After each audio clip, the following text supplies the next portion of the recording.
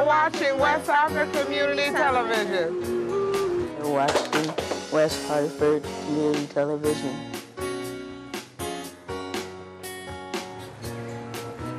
You're watching West Hartford Community Television.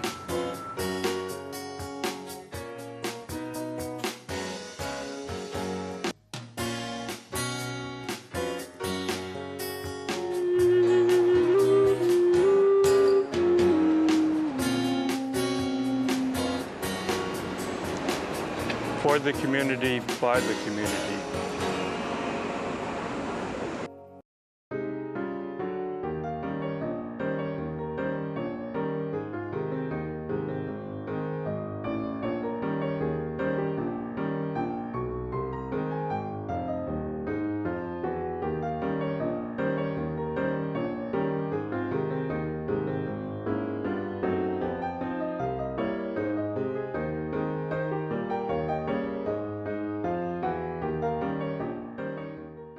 Good evening. Welcome to As I See It, A Blind Woman's View. Thank you for tuning in this evening. My name is Andrea Giudice, and I am the host, and also tonight, the guest, again. I had so much fun being a guest on my own show that I decided to do it again.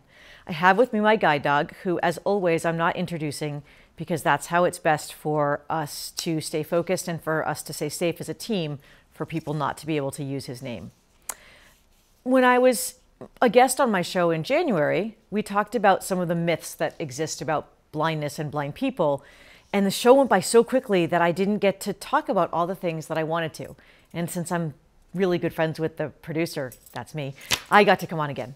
So here I am to tell you some more things that you might or might not know about blind people. One of them that I find so interesting is that blind people are assumed to automatically be friendly and nice. I remember very distinctly many, many years ago on a show called Northern Exposure, there was a guest, one-time appearance by someone who was a character who was blind. I don't know if the actor was, and the next day at work, everyone was grumpy about it because the man, the blind person, was a grump. He was just a curmudgeonly old man. And I said, well, I mean, why? Just because he was blind, he shouldn't be grumpy?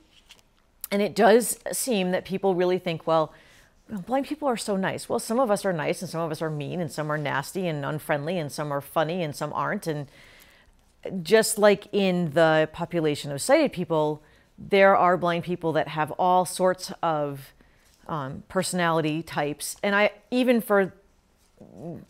think of myself as sort of an outgoing, friendly type of person, but in the right circumstances, if I'm tired or if I'm in a situation where I'm feeling afraid, if someone is distracting my guide dog as we're crossing a large intersection, I assure you that I will be neither friendly nor nice because I'm scared. Because if I'm in the middle of a street crossing and someone's distracting my dog, I could die. So all of my friendliness goes right out the window and I'm scared, and so I get sort of short-tempered and angry. So I think that's an important thing to remember, is that blind people, as I keep saying, are people, and we have all sorts of personalities. Something I hear from people all the time is that they ask me how many steps it takes me to get from, say, my desk at work to the coffee pot. And the reality is I don't count steps.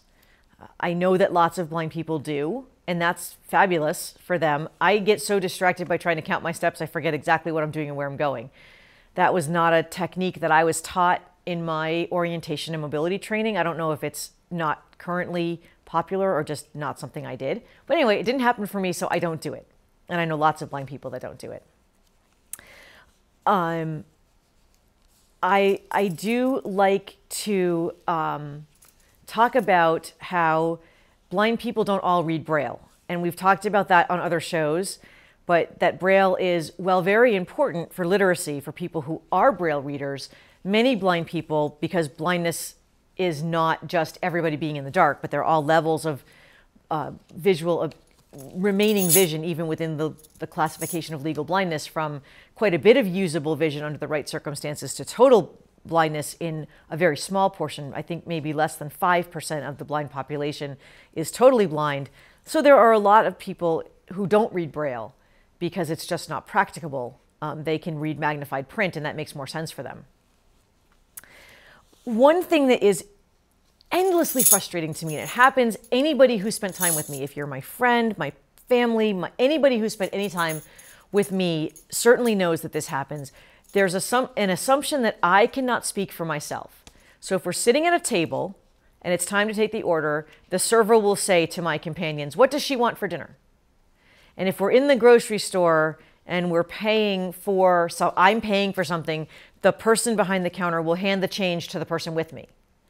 And I think again, none of this is done out of malicious intent. It's done because of perhaps the inability to make eye contact, not sure exactly how to initiate. The person probably doesn't know my name and they probably feel uncomfortable saying, yo, blind lady, what do you want for dinner? So what happens is that this happens and someone gets asked a question on my behalf, and then the person who's being asked may feel a little uncomfortable. They don't really want to answer for me, but they're not sure what to do. So I have some friends that handle it in different ways. I have friends who will say, I don't know, ask her. Or they'll just simply, if the person is making eye contact with them, the person with me, my friend, will just completely turn their back so that they've erased the possibility for the server or the clerk or whoever it is to make eye contact with them, therefore sort of forcing them to deal with me. But that's a really common thing that myself and my friends who are blind and everyone I know who's blind deals with, is that it's very common for whoever is addressing the blind person to really address the sighted person with them. And it's completely unnecessary. I'm certainly know what I want for dinner and I'm capable of taking my change. And I've had it happen at medical offices where the doctor or the nurse or the medical professional won't talk to me. They're only talking to the person who's with me if I happen to have someone with me. And that can be very frustrating. So it's something to just to think about. So that is important. Now, this is a funny one. This is a whole series of things about music. Now, we all know, of course, that all blind people play piano. No, I'm just kidding. That's not true. I swear, I was asked, and have been asked many times, actually, when doing presentations, when did you start your piano lessons? I don't play. The world is a better place because I don't ever touch a piano. I'm not musically inclined at all. But there's an assumption, because there are some very famous blind people who do play piano, that somehow we all do that. And another one I love is that because I'm blind, I must really love all blind musicians. That must be the music I'm listening to. So I'm listening to Stevie Wonder and Jeff Healey and Andrea Bocelli and Jose Feliciano and Ronnie Milsap and even George Shearing. And I rarely listen to any of those people exclusively. I have listened to all of them, not because they're blind, but because Jose sings a cool Christmas song and all those other things. But I just think it's so interesting. It's like, oh, you must love, so-and-so. And it's like, well, why? Because just because they're blind. I happen to love many of these people's music because I think it's beautiful or interesting or creative or meaningful in the words, but not just because they're blind. There are certainly plenty of musicians I listen to who aren't blind. And I assume that all of you sighted people out there do actually also listen to some of these blind musicians, even though they are blind. So that is an interesting thing that happens to me quite a bit when people ask me about the music. And by the way, not all blind people wear sunglasses. This is another thing that I think happens because sometimes a person wears sunglasses when they're blind because they might have extreme light sensitivity in their eyes. They might have some sort of deformity to their eyes, and people, it seems that the rest of the world gets quite uncomfortable if there's a very unusual look to someone's eye. And so I think that doctors or family or somebody says, hey, maybe you should wear some sunglasses. So you got to get some really cool shades and rock those. But many, many, many people who are blind don't wear sunglasses. And it's kind of like you lose your street cred if you're not wearing sunglasses. So I just want to assure you that you can actually be a really hip blind person and not wear sunglasses. So I've been told anyway. I want to turn also to some more serious things that I didn't get as much of a chance to touch on in my last presentation. And or when I was on the show last as a guest and a producer. And I really want to touch on them because they're very, very important. And I want to frame this by saying that just recently I was at a convention in Florida. And it was very wonderful. It was a guide dog user convention. And one of the speakers there was not speaking specifically as a blind person and a guide dog user. They were a sighted person who'd come in to do a presentation. And they started their presentation by saying, and again, I'm in no way am I being critical, but it just was so interesting to have just done the show and then go to that conference and sort of have it all sort of come full circle. She said that most of her life, she'd never known any blind people. And then she retired from whatever her job had been, and she started to volunteer, and she started to volunteer with some blind people. And she said, and I realized that I had always thought that blind people couldn't do anything. And then after volunteering with blind people, I realized they could. And I thought, my gosh, here's an educated person. You'd assume that this person had been a pastor, so you'd assume they would have a fairly wide range of experiences and sort of open-mindedness. And yet she admittedly didn't understand that blind people did things and had a life. And so I thought that's so timely that I would have heard this person say that out loud after having this sort of topic brought up on my show. But one of the things that I really want to make sure people understand is that being blind is not a tragedy. It's difficult, it's frustrating, it's sad, it's irritating, it's limiting on some levels, like the fact that Braille isn't always available or I can't drive my own car. And I don't want to say it's as simple as a inconvenience, but to think of it as a tragedy frames me as a blind person and the life that I live in a very diminishing sort of a way. And if a person goes along and thinks about a blind person as being a tragedy, having a tragic life, then they make the assumption that the life that person's living is diminished, is subpar to a sighted person's. And I just want to assure you that that's not true. Certainly if someone loses their vision, certainly someone who's had no vision their whole life. I have days when I hate being blind, when I just wake up in the morning and I'm not like, oh boy, I'm blind, yay for me. And I want to just go back to bed and say, this is too much. It's too hard to do all these things. I don't want to deal with it today. I don't want to have to wait for the transportation. And, I don't want to have to walk home with 35 pounds of stuff on my back because that's how much my groceries weighed.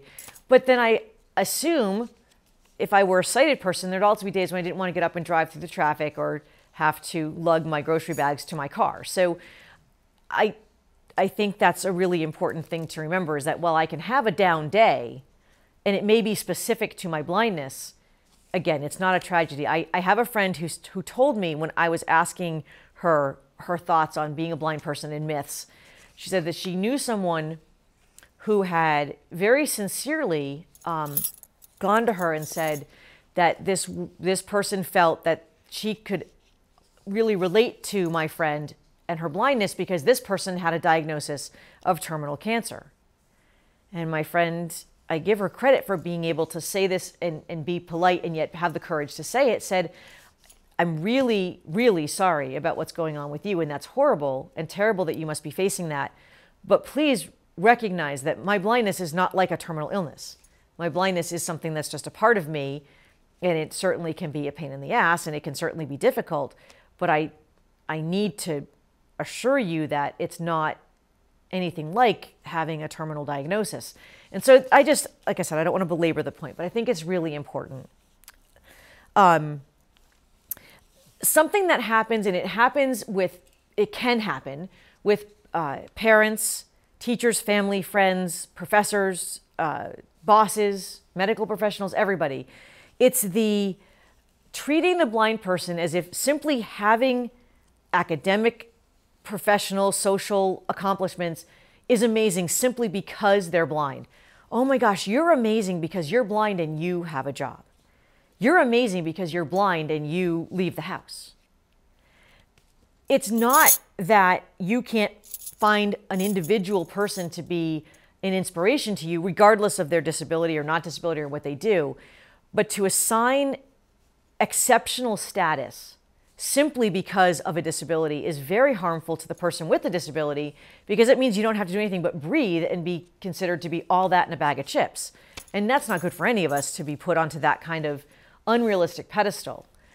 I've seen it so often in children who were born blind, And instead of setting realistic expectations, their parents basically, oh my gosh, you're wonderful. You came down to the table for breakfast. I'm so proud of you. Oh, come on. Seriously, blind children do all sorts of things. As a person who grew up as a blind child with, thankfully, a parent who had tremendously realistic and wonderful expectations, I knew that my role in the house was as a member of the family. I had responsibilities, I had jobs, I had chores, I had things I had to do and expectations for what those would be. That's healthy. If a blind child is never given any expectations, they have no reason to want to strive to do anything, and no expectation and no real understanding that they should achieve something, because they're being told just by existing, they're fabulous and amazing and inspirational. So that's really, really important for people to hear who are parents, teachers. I had a doctor once that was going to let me off the hook for something that I wasn't doing, and it had nothing to do with blindness, but that doctor was willing to say, oh, well, because you're blind, I'm going to give you a pass. And I was like, actually, no, I don't deserve a pass just because I'm blind for this particular thing. So that is just, it's critical. And if you meet a blind child who's been raised without expectations, they're timid, the world is overwhelming, and they don't have the ambition that every child should have to grow up and become their own person, to live independently. And that's another thing that I find, is that a lot of people, sighted people, who've never met a blind person, don't know anyone, again, can't picture how they would perform the tasks that they have to do in their house. So they don't believe that a blind person can live independently, that there's a complete dependence on the sighted people in their world. For cooking, cleaning, shopping, activities of daily living, like getting dressed and caring for your clothes, doing your wash. Now, I'll admit that finding stains on clothes is very difficult. So I do have people that I go to and say, before I wash and dry this piece of clothing and stick this stain in permanently, are there stains on this clothing? Certainly that's something that I can't do on my own. But as far as doing the actual wash, cooking and cleaning and taking care of my house, I can certainly do all of that on my own. I've heard it said many times, oh my gosh, blind people, how do they have children? How do they raise babies? How do they keep track of their kids? And well, I admit, not having ever been the parent of a child, a human child, I can't even imagine how any parent keeps track of any child for any period of time. They move so fast. But I can tell you that I have many, many friends who are either one or two blind parent families that are raising both blind or sighted children and are doing it magnificently. So that's so important to remember, that blind people can raise children, they can climb mountains, they can live typical lives like the rest of the people on the block. They can be lawyers and doctors. It's just so important. And I want to tell you again and again and again, until you hear it forever, that blind people really aren't that different from sighted people.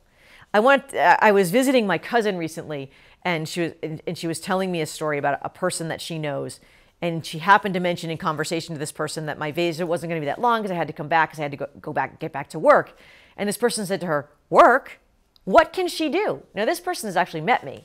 What can she do? And my cousin kind of went, really? And then she sort of tried to explain, without being critical, about the fact that, you know, with technology and there's all sorts of things I can do and choose to do. But that's even someone who's met me, who knew that I had gotten from my home, managed to get on a plane on my own, get to Florida to visit on my own, but still couldn't picture me actually having a job. And I go back to reminding people that if that person who has encountered me out of my home environment, knowing that I got there on my own, can't picture me having a job, how will the hiring manager at the interview, or how will the person at the job fair who's collecting resumes, how will that person picture the blind person getting to work? So those are just really important things to keep remembering. I feel like I'm being more serious and not as funny today, and that's okay. I can learn how to be serious if I really have to. But I do think that along with the funny things like all blind people wear sunglasses and all blind people play the piano, there's also these underlying beliefs that if those don't change, that the equality in employment, the equality in acceptance is not going to happen. 75% of the blind population is under or unemployed. And I've heard people say this, that they think, well, blind people don't like to work. They just want to get everything for free. They just like, that's what they do. And that's absolutely ludicrous. Just like in the sighted world, there are certainly people who take advantage of any system they can. And there are blind people who will do that too.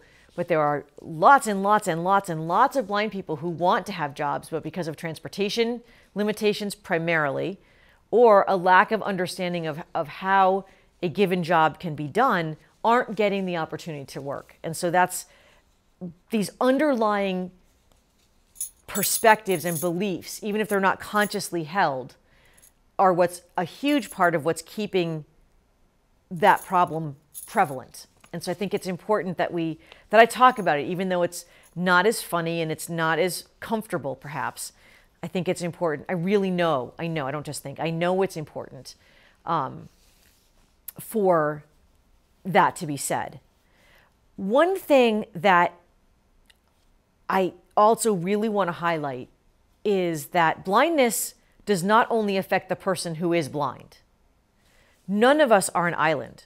We're all very interdependent. We have friends, family, coworkers, acquaintances, neighbors, clerks, people who own local businesses, and those people are all part of our world.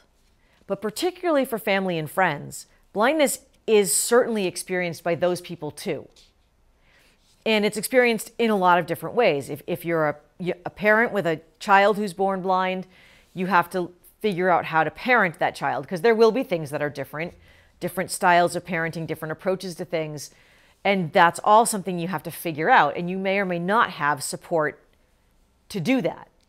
If you are a person who's losing your vision from some sort of age-related condition, now you've got your adult children, your grandchildren, your friends, your spouse, if you have one, your partner, who are having to deal with that loss as well. It's not the same, but it doesn't mean that it's less. They're going to mourn the fact that your life is changing. They're going to be frustrated by the things that frustrate you on your behalf, and just because it's happening to someone they care about. And it's important for people to keep communication open, to say, hey, I really hate that this is happening to you. Not that it's your fault. I remember coming home from school when I was little and I'd been being bullied and I couldn't figure out why people didn't like me. And I would say, I don't understand, Mommy. Why do people hate me because I'm blind? And she'd say, I don't know.